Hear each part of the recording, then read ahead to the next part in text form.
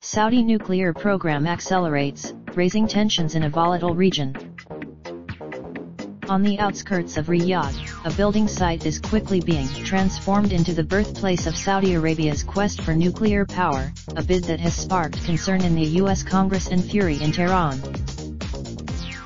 New satellite imagery shows that construction on an experimental reactor is making expeditious progress just 3 months after the kingdom announced plans to build it, according to former Director for Nuclear Inspections at the International Atomic Energy Agency (IAEA), Robert Kelly. Kelly estimated that the reactor could be completed in 9.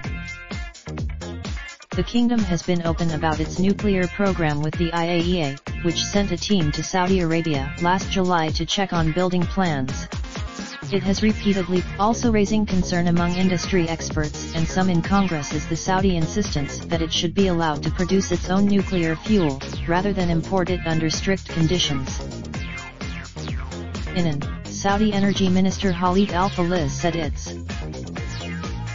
Saudi Arabia went public with its nuclear ambitions 9 years ago, but the plans have gone into overdrive as part of the Crown Prince's vision.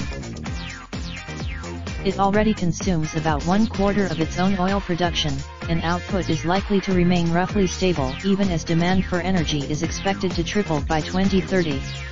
So the blueprint, longer term, Saudi Arabia envisions 17 gigawatts of nuclear capacity by 2040, enough to provide 15% of its power needs.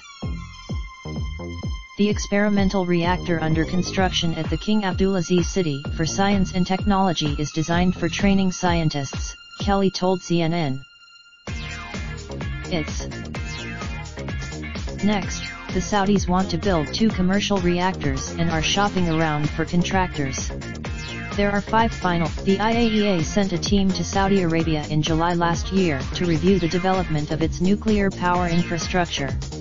That mission concluded. Mikhail Chudakov, IAEA Deputy Director General, confirmed Saudi Arabia had made. But when the Saudis want to move to the next stage, fueling the reactor at King Abdulaziz City and any commercial plants, they will have to submit to more intrusive IAEA involvement.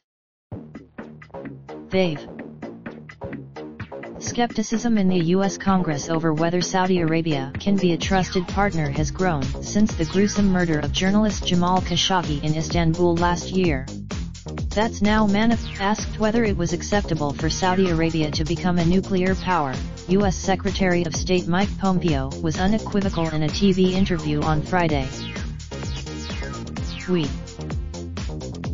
A bipartisan resolution introduced in the Senate in February demanded that the use of any U.S. nuclear power technology in Saudi Arabia must be accompanied by safeguards to ensure Saudi Arabia cannot enrich uranium or reprocess spent fuel.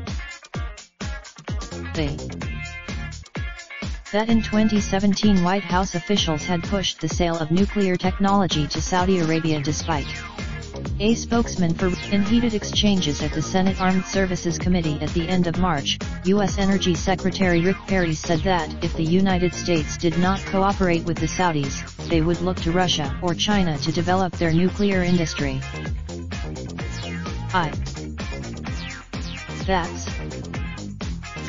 Perry said his department had approved several applications for U.S. companies to sell nuclear power technology and assistance to Saudi Arabia. However, Iran claims that the Trump administration plans to sell Saudi Arabia nuclear technology without sufficient safeguards. And in March, Ali Shamkhani, Secretary of Iran's Supreme National Security Council, accused unnamed regional states of developing suspicious.